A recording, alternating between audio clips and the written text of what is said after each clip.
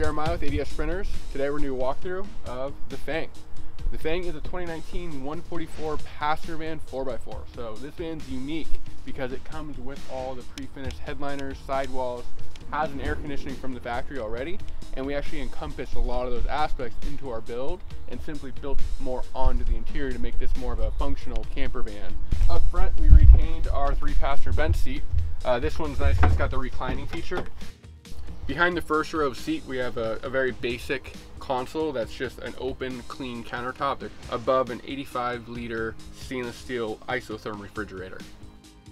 At the back of the Fang, we have our tried and true dinette setup. So with this setup, the backrest cushions do remove from this back sofa, and they fill the gap between the two beds to make that full bed system.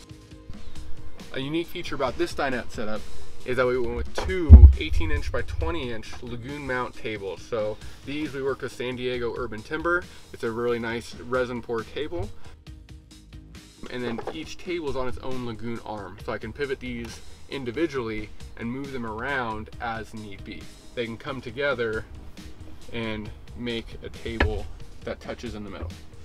The benefit of building on a passenger van is the van's going to come with a roof-mounted AC system that runs off the engine already. In the exterior of the Fang, we have an agile off-road full rip kit. So this van's actually about an inch taller than most 4x4s are.